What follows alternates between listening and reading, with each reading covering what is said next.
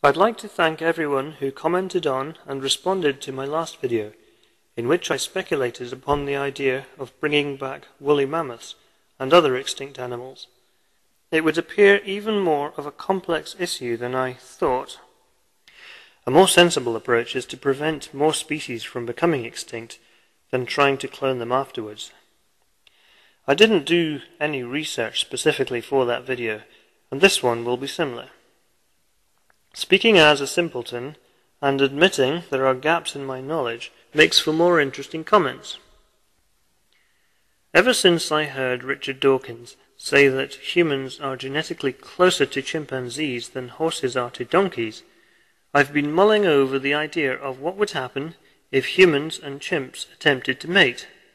After all, horses and donkeys can interbreed and produce mules.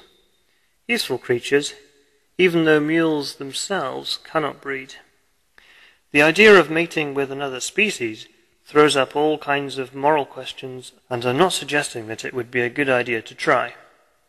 However, I can't help being intrigued by the idea, and would love to hear your thoughts on whether it would be possible, and if so, what the resulting offspring would be like. I am aware of an unfortunate creature known as Oliver, who is almost certainly 100% chimpanzee, but it's one of those stories floating around with people arguing either way. I'd like to find out more about and get to know other primates better. And no, I don't mean in the physical sense. I feel a profound sense of respect for all life forms, and like the idea that we are all distant cousins, sharing common ancestors at different points in time on the tree of life. In my experience, those who reject the idea or are ignorant of it are more likely to tolerate animal cruelty.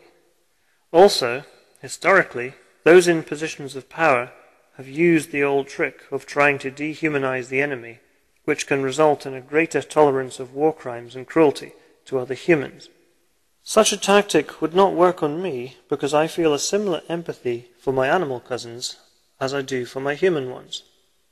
Anyway, I'm in danger of digressing into another video, so please comment and share your thoughts on the thorny subject of chimpanzees breeding with humans. Thank you.